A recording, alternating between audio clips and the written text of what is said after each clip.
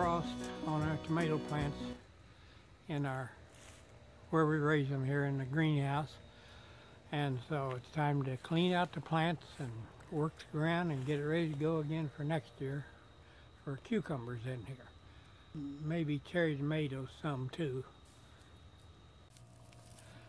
We still have some tomatoes which appear to be ripe, but we don't have any ability to heat these out. So when it frosts, I kill the plants and just gotta remove them and get ready for next year.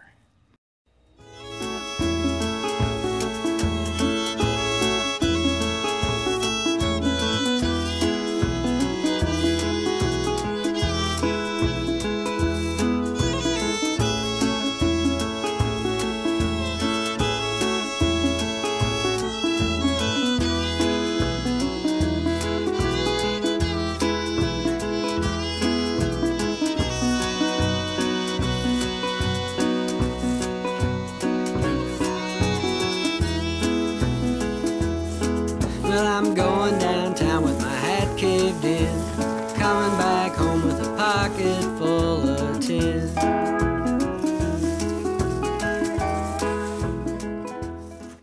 In the spring, we had a video of the family putting sawdust down in the rows of the tomatoes in hopes it would help keep the weeds down, and it worked pretty effectively.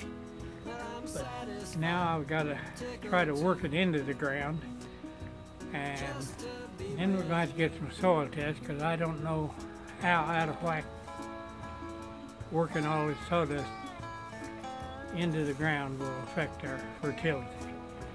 And so we'll just have to see it, but it worked real well to keep the weeds down. At the end of this video, we'll put a link to our spring video showing the family putting the sawdust down.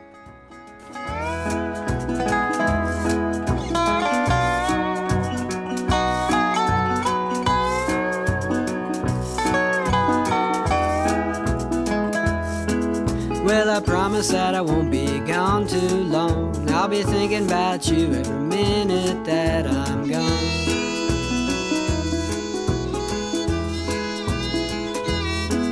Well, I promise that I won't be gone too long. I'll be thinking about you every minute that I'm gone.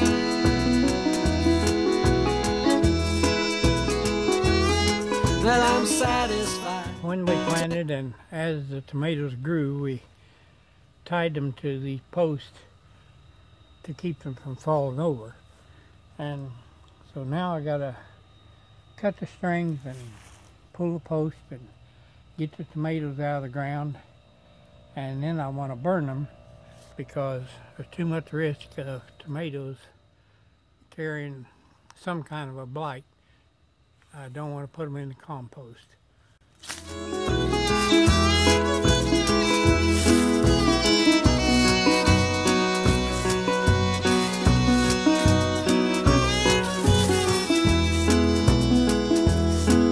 Well, you're my baby, you're the one. Throw your arms around me like a circle around the sun.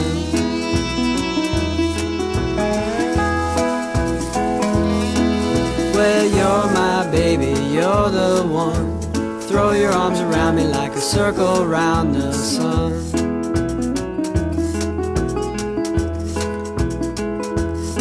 Well, I'm satisfied, tickled too,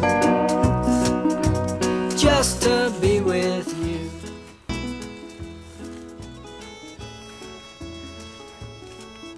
These are cucumber vines, which of course are frostbitten also, and they still had cucumbers growing on them, but of course they're done, so gotta get them removed also. And likewise, I'd like to burn the cucumbers to try to stay away from any disease that their vines might have on them.